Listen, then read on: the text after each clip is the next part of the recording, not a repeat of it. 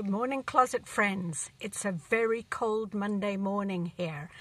But I had a great weekend, ventured out on the Saturday. It was freezing.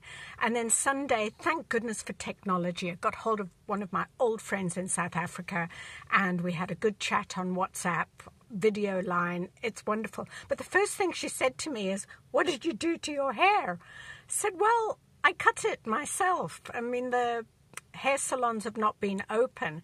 And she said to me, "You know, Leslie, that we always say only children cut their own hair." Okay, sorry. But then it got me thinking, when I spoke about hair salons and hairdressers, well, of course, that's not the word you use these days. Not supposed to call them hairdressers, supposed to call them hairstylists.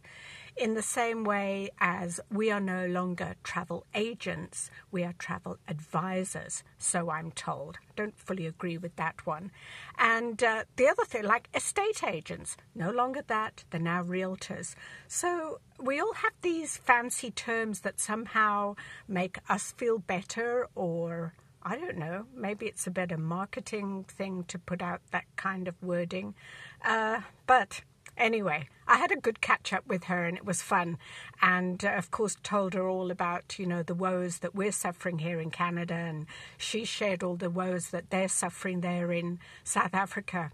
And she ended off the call with a great encouragement, I would say. Afrikaans word for the day. And I like this because my Afrikaans is still okay. It's my secret language, so I can get round. So she said to me, "Remember, Leslie, word of the day, sterkte," which is what the Afrikaners would say, strength. You know, you hold your fist and you say sterkte, and I'm going to be strong and not give in to this. So that kind of gave me a bit of a boost for the week. So let's see what the week brings. I hope the week brings everything good that you've been dreaming of, and maybe I'll have some more news when we talk again. I'll have a new haircut going in tomorrow. See you then. Bye.